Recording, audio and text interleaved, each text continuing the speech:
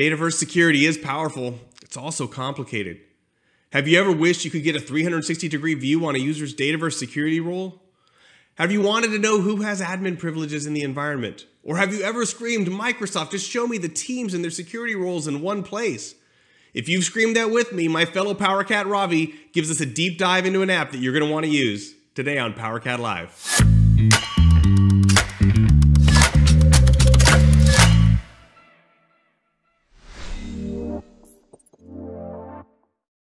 Welcome to PowerCat Live. My name is Phil Toppers from the PowerCat team, and today I'm here with fellow PowerCat Ravi Chada. Hey, Ravi. Hey, everyone. So we're going to talk about Dataverse security, which is something we can spend a lot of time talking about because it's complicated. But first, talk a little bit about your journey onto the team. Yeah. So name is Ravi Chada. I joined PowerCat team last year, June. I come out of a consulting world. I have been a solution architect for past 10 years in the Dataverse space, and have been using Dataverse since its 3.0 version. So it's like some years back. So Dataverse for a long time. So since CRM 3.0, so you've been through a few name changes too, right? You seem to definitely call it Dataverse. Yeah, it is. It was. I got adapted to the name changes. There have been quite a few name changes. And throughout all that time too, the Dataverse security model has been evolving, and it's complicated and powerful. So talk a little bit about what you've built to make it easier to manage. So the concept is we have been coining this term about citizen developers, but the new term that I want to coin is called as citizen admins. Now, when the Power Platform began, we always thought that, okay, the citizen developers are going to go and then the IT team is going to manage it pretty straightforward, right? But then when they use Dataverse, then we introduce all these concepts of security roles, team management, field security roles. It's not straightforward for citizen admins. So this is where we bring this concept to. My app is to consolidate that and then see if we can make it a little bit easier for the IT admins. Can you show us what you built? Yep, sure. Let me go ahead and jump into the demo. So this is a simple Canvas app that I have built, and the Canvas app can be imported into any environment. And once you import, you should see something like this, Dataverse Environment Security Management. And when you click on it, it'll launch the app. The first thing is that this app is typically meant for people with system administrator role only.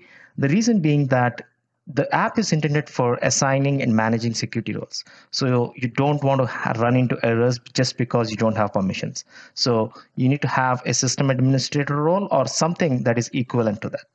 The second part is to make sure that in whichever instance you have imported this app, you make sure that the app the instance URL and everything's correct. If this is not correct, go ahead and turn this off. Now, I'll tell you the reason as to why we are going to do that as we go into the next set of the screens. I'll just go into the first screen, User Security Management. So let me go select a particular role, Customer Service App Access role. As soon as I select that role, it shows me that there's 5 users that are assigned to this. Now, let's say I want to assign in this role to Alan. So I can go look for Alan. And then I can say assign the role to the user. So now I should see the 6 users. And of course, it does put them in the sorting order. And if there is more users, you can always use the search functionality to kind of go for specific user record as well. So you can also assign security roles to teams. So I can do that there on the right-hand side as well. You're correct. So if you can, for the same role, if I want to now assign this to a team, I can go ahead, I can select the team, and then I can simply say, assign the team to the role. Now, know that it takes a little bit of second to kind of show up, but it basically shows up on the screen here. The same concept, if I want to now just check what permissions actually does this have.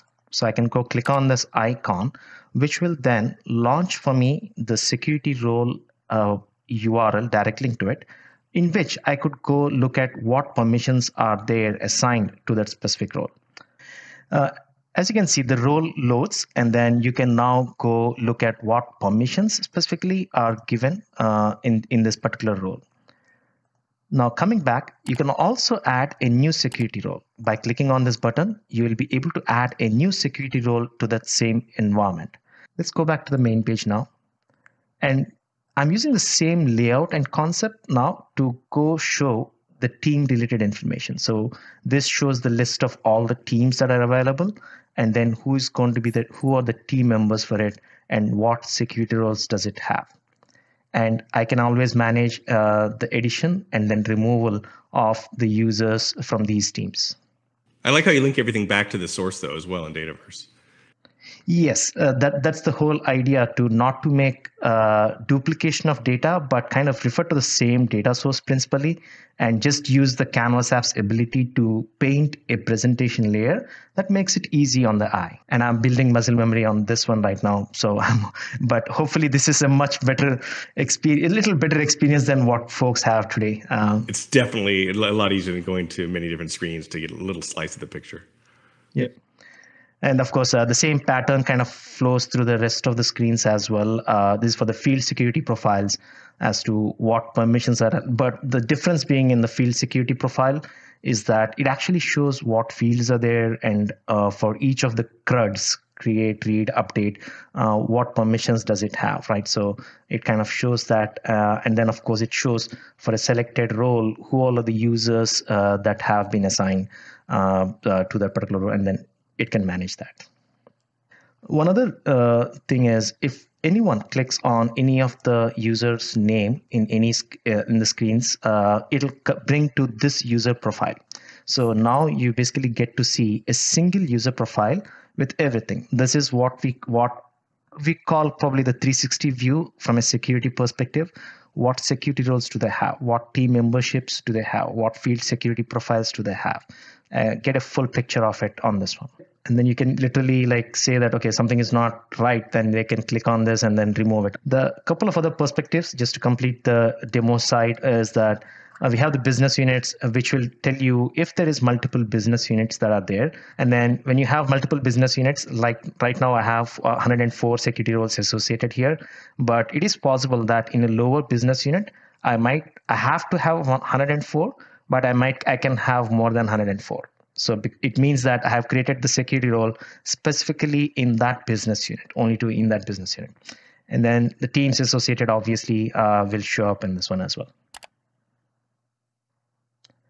One last screen is the search with user profile. Now, this probably is one screen which the administrators will like it a little bit better, because they can go search on the person's name, and once they select it, they can literally see everything. This is again similar to the user profile screen, but it's kind of a listed view, and they can search for the user. They can search for the specific user, and then they can check as to what profiles and what security roles they have. And it's fast too. So what do you have planned? What's coming next to this app? Certainly you're not done. No, we are certainly going to make next level of changes. Is that from a security perspective, the first thing that comes to any enterprise or even mid-level, everyone is that, okay, the security permissions, what permissions are my users trying to give? What are my citizen developers trying to, what is the risk? So for that purpose, what I'm working right now is with my team in the PowerCat is that I'm working on an algorithm to identify what is the security score for a security role. So, for example, if someone gives a delete privilege at an org level, that's a very high risk.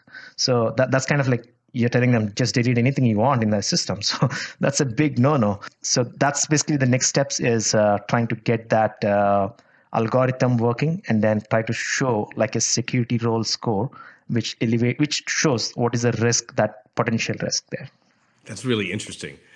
And so you've made this pretty lightweight. So if I want to deploy this, if I'm a citizen administrator, you heard it here, what do I need to do? You can just go to akms.powercat/DV Security App, and then you should be able to download the security app. There's all the instructions, and then all the screens have screenshots and viable things that are coming up. We are getting some feedback. If there's any issues that are found, it's a GitHub open, so people can modify the app as well on their own. But depending on the feedback that's coming, we'll make new releases to this one. Ravi, this app is amazing, and it's so useful even for people that have been using Dataverse for a long time because it puts everything in one place. Thanks for showing it today. Thanks, Phil. Thanks for the opportunity. And thanks for watching, everyone.